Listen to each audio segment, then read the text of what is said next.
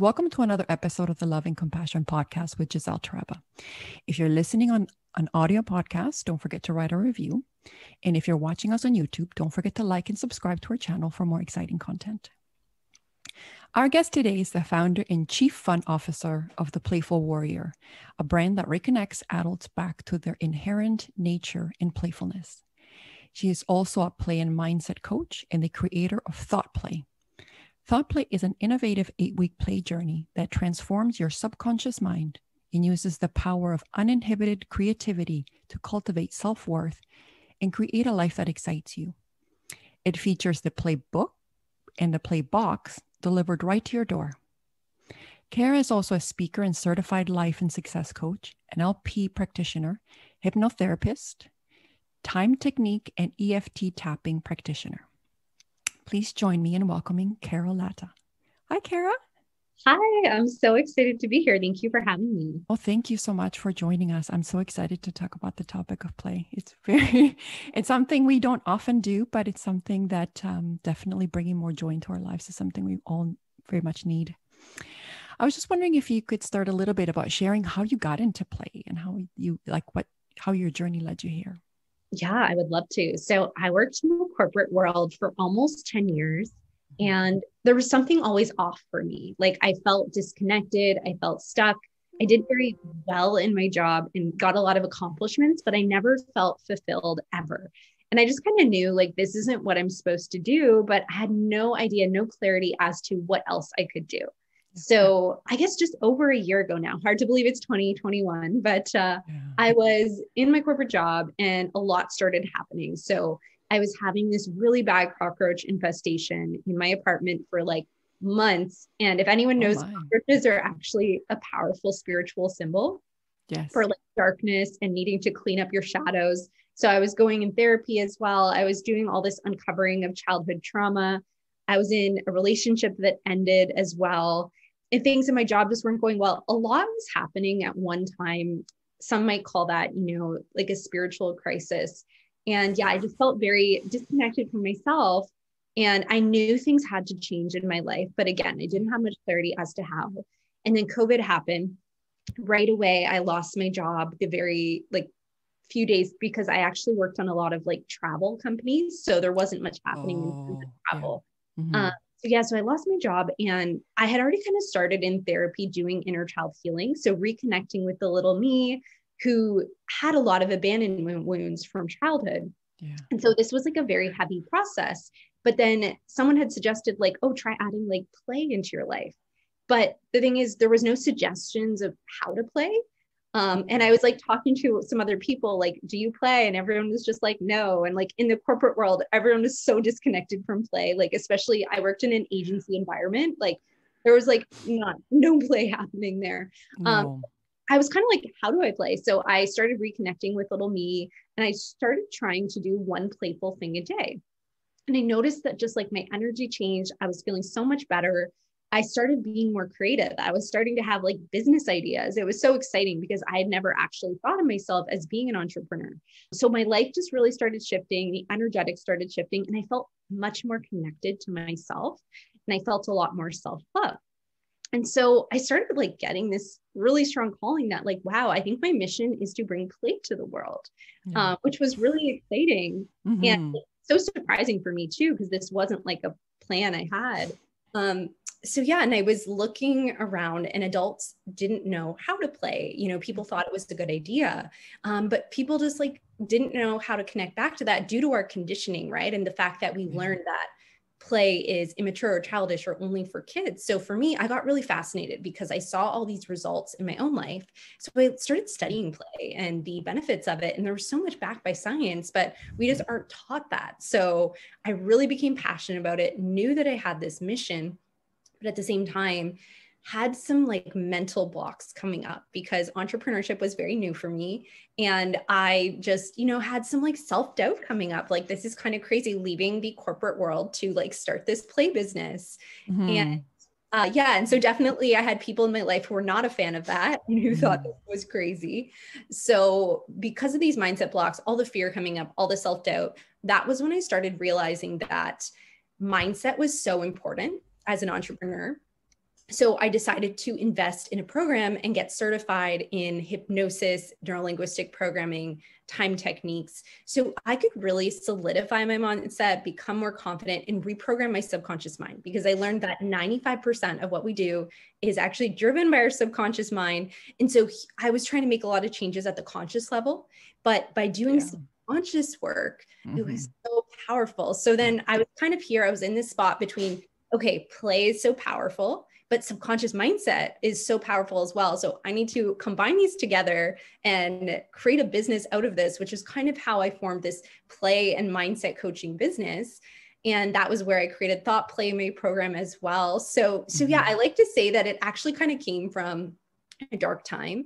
And it really just came from me trusting myself, because if I were to look to the external world to like validate my idea, there were no other play coaches. Like this wasn't happening. So it really like depended on my love for my inner child and, you know, my compassion and my self-trust. So it was a beautiful journey, but it was definitely very scary at first.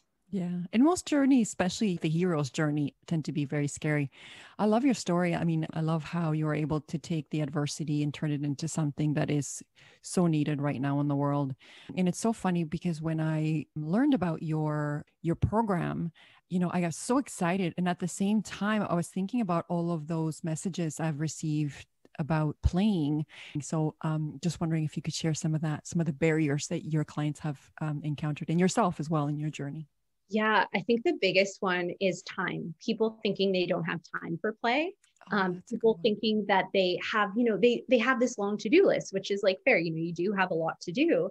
And it's like, I have to do my work. I have to take care of my kids. I have to go do the groceries. I have to pay my rent, or like all these things that you have to do.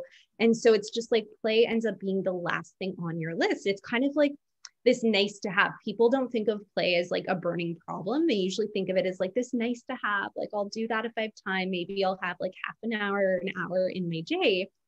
And so for me, I'm like, this actually is a burning problem, because by not playing, we are not connected to ourselves. We are not fulfilled. We are not finding that joy. And life is so short. We deserve to connect with that joy. Like, what else is the point, really? And by playing, the amazing part is that you're actually becoming much more efficient and so much more productive as well. You will actually do the items on your to-do list faster, and you're enhancing your brain, you're firing up your brain, you're enhancing your memory, your focus. So it's all these things that it's like, really, I'm just educating people and advocating for it, because the science is there. It's just, we weren't taught this. So it's like, play needs to be much higher on your priority list. I think another big one though, is that people don't think they're creative. So a lot of the time when we are younger, you know, someone might have been like, maybe you're in your grade 1 and you're like drawing or something, and your teacher maybe gave you like a little comment. And so because as kids, we think in all or nothing, right? Yeah. And so if our teacher told us we needed to like redo a picture or something, or that it was like out of the inside the lines. Exactly. I totally had that as well. Like I couldn't really write inside the lines, and that was kind of traumatizing for me. They had comments about that. So in all or nothing, you're like, oh, well, I'm never going to draw again. Or like, oh, I just can't do art, or I'm not creative, or all these things, because we associate, because of our conditioning, creativity with being good at something, right? Like, we don't think we can do art unless we're good at it. Whereas as kids, we just want to do stuff because it feels good.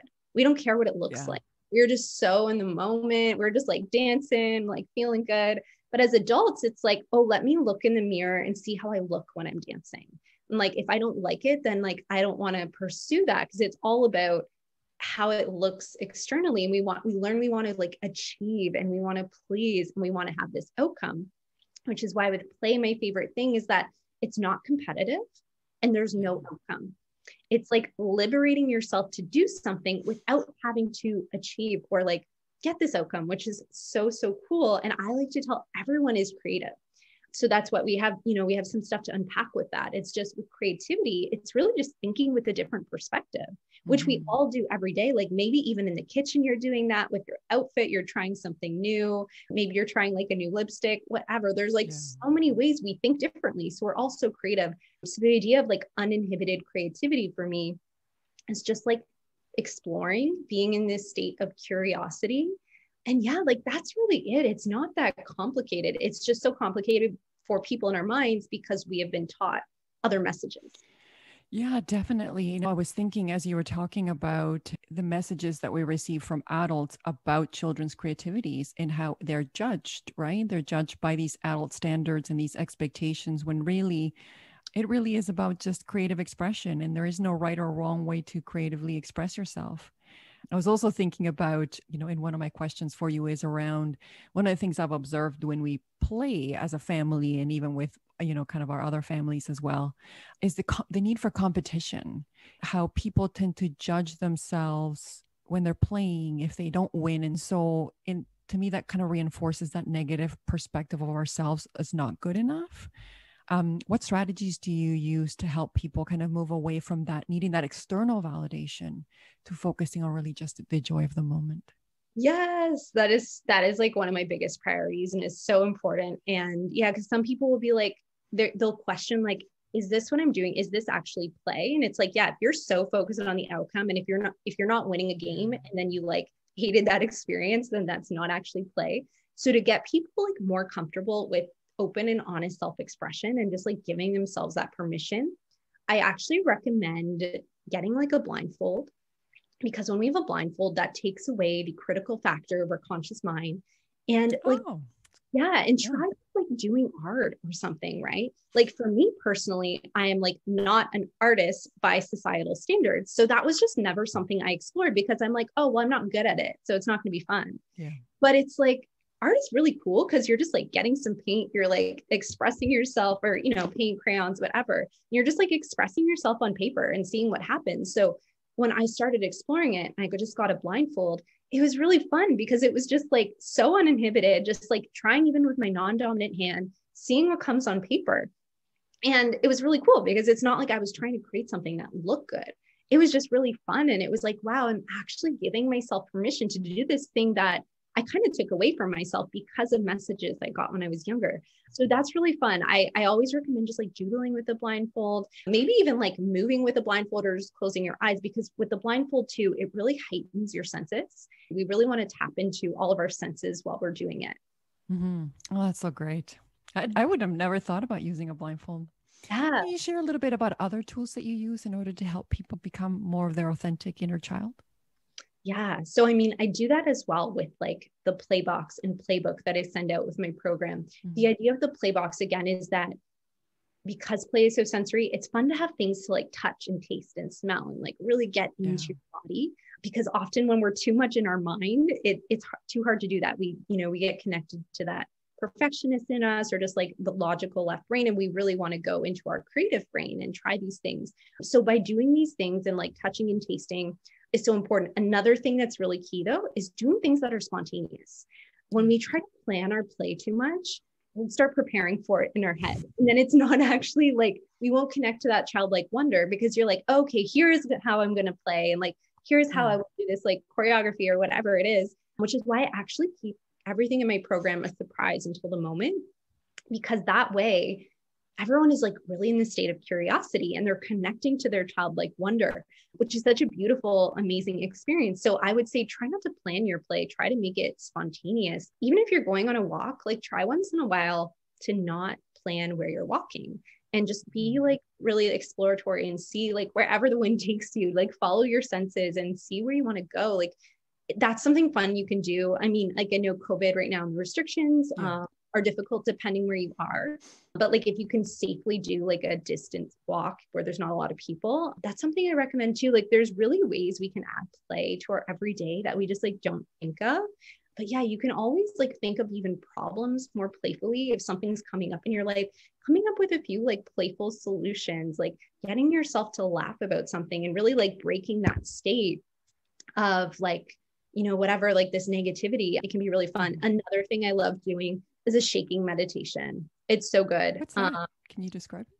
Yeah, of course. So essentially, I just do one that's like 2 minutes, and I go in my body and I shake like through my hips, and I go up to my chest, and I go up to my eyes and my head, and I'm just like shaking out. I think about anything that's not serving me, anything that is stressing me out. I let it go.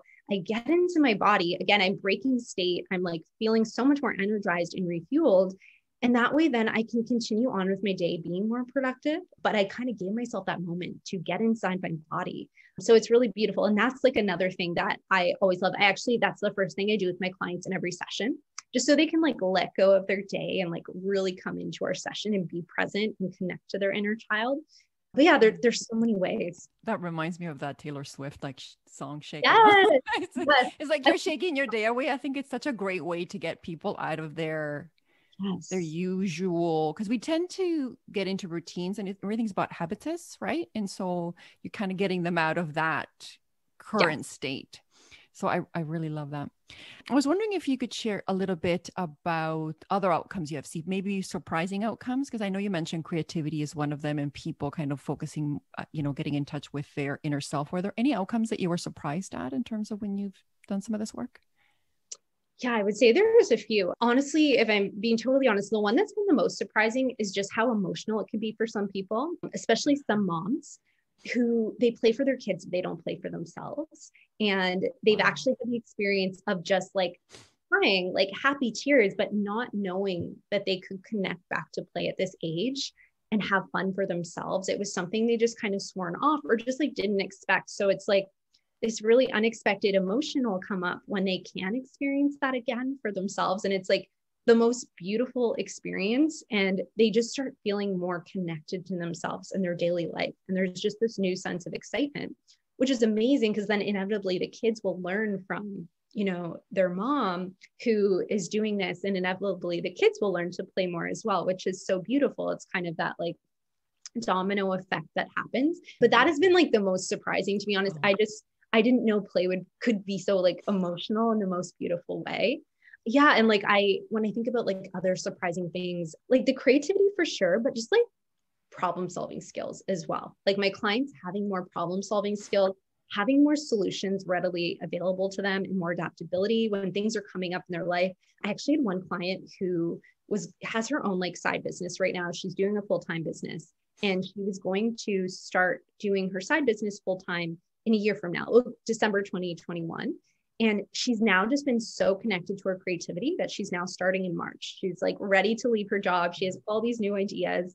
So it's so cool to see play like working in action and just, it's like that deep connection to self, that deep joy, really improving your mental health as well, but also like actionable items happening in your life that, it's just like, I'm so grateful to see it happening. Yeah. Wow. Can we go back to the comment you made about the moms? I mean, like even you mentioning it, it just kind of opened up my heart because it made me like connect to the fact that sometimes some of us have become so disconnected from our inner child and from that childlike wonder that to be able to reconnect with that again and to just say, oh, there you are, because as moms, sometimes we put that aside. We have to be there for our families. We have to be there for our kids. And when you said we don't play for ourselves, we play for our kids, I think that's so important because connecting with our kids, it is playing for ourselves and playing with them rather than playing for them. So I thought that was really, really critical. I thought that was so, wow. I was moved by that. No, oh, thank you. Yeah, it's so beautiful to see. And you would think that, moms would be, like it's amazing how we kind of get into this role. And it's, again, that sense of responsibility where we feel, there's like a wrongness in play. It's like indulgent and lax and so on. And it's about kind of overcoming some of those barriers. I was also thinking about business, right? And how you came from the business world and also now you're doing play. And it's so funny because when you work in that kind of environment, it really is about very rule focused. It's very structured. It's very serious. And I was wondering whether or not you've had an opportunity to kind of bring play into the business world or how that could look like. Yeah, I love that question. So actually, I just started doing that in December. So I'm now working with corporate teams as well. Mm-hmm. And so I've done 2 so far, and I'm going to be continuing that this year, which I'm really excited about. Mm-hmm. Because corporate teams, like, especially right now with COVID, it's very hard to connect with your team when you're doing it on Zoom, right? Mm-hmm. And so I wanted a way to bring teams closer together, find that connection, like boost corporate morale, and like help teams, like you said, not be so rigid find a way to make work more fun. Like it's what you do with most of your time, right? Yeah. And this life thing is so short. So I'm so excited about working with the corporate teams. I think it's so needed.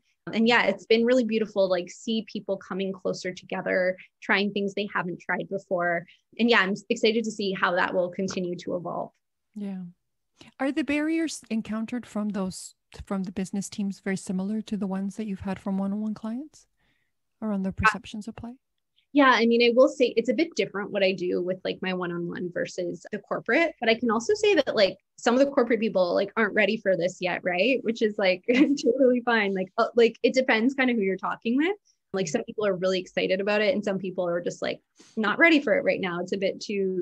It's I guess maybe a bit too unconventional for them, or it's just so different than what they've experienced, which is fine. But yeah, I think the same barriers are very much that, especially in the corporate world, just like that disconnect from play, disconnect from self. A lot of people feel like, they wear this like mask at work where they can't truly be themselves. Yeah. At least that's how I felt as well. Mm-hmm. So it's like nice to have those moments where you can like connect to self-expression at work and find these like pockets of happiness. So yeah, but I would say like overall, like very similar. Yeah, I was thinking about like, be yourself. No, not like that. Right. And so there is a level of, there's a level of expectation for you to align and to fit into a box. And so it's amazing to hear that there are businesses out there that are willing to kind of, think more creatively, think more. And, and when I think of the big innovators like Google and so on, they do kind of incorporate that kind of more creative thinking. But I think, like you said, it can be incorporated anywhere in any way, right? Yeah, absolutely. Yeah. So for those that are interested in, becoming playful warriors, what can they expect from your program? They can expect a lot of fun, a lot of like self-discovery, learning new things about yourself and what you like, learning to give yourself permission to authentically express yourself without worrying about what it looks like. And yeah, just like this chance for like also just like deep radical connection with yourself and taking time for self-care, improve health, improve creativity, more adaptability, but also powerful subconscious mindset shifts. So if you sign on for my ThoughtPlay program, my sessions are actually half play, but half subconscious reprogramming. Mm-hmm. And also I do have an outline for the 8 weeks, but I am a very flexible, adaptable person. So intuitively, I kind of do what's best for the person.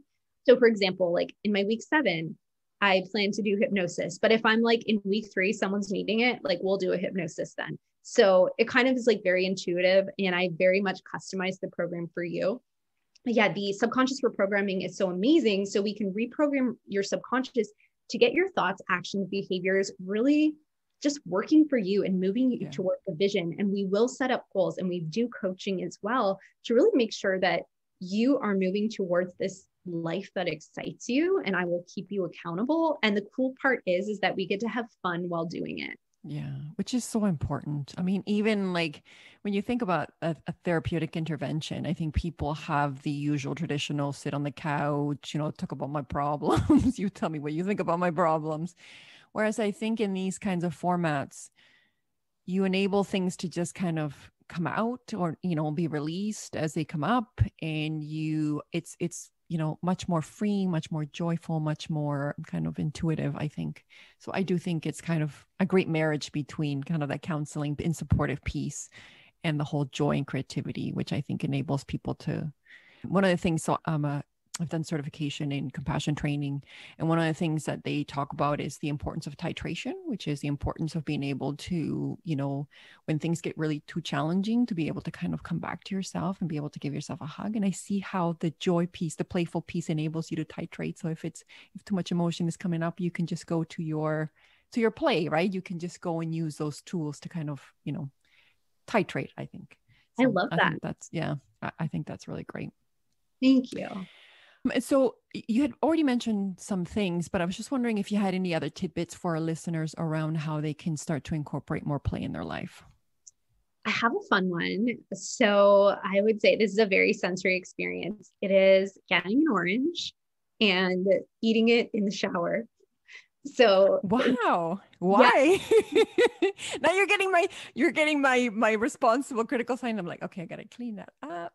Yeah, exactly. Like, will I get that on myself? Exactly. I don't want to say too much about it because I really, again, I want you to experience that without too many expectations or like what's going to happen.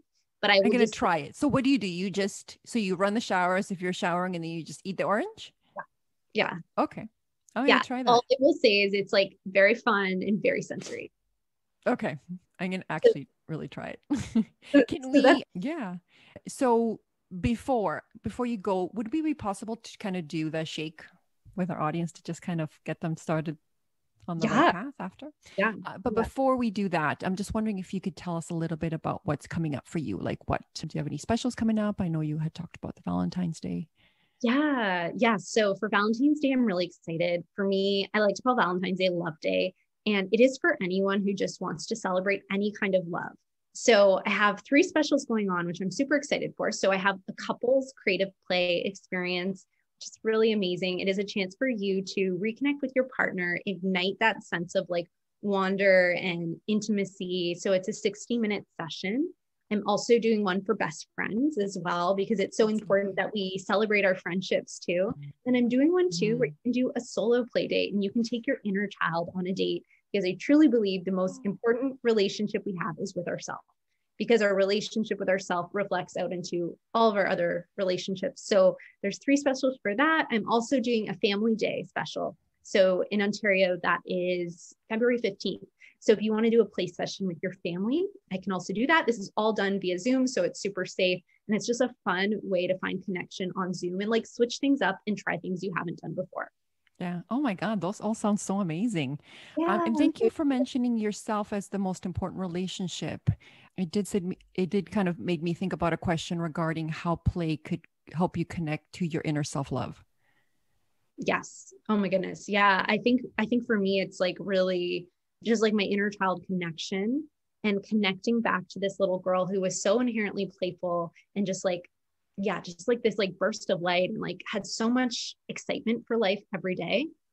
And so what I do actually is I have little photos of me around my place to reconnect me with that. So like with my bathroom cabinet, I have it behind. So every time I open it, I see like little Kara looking at me and just like smiling.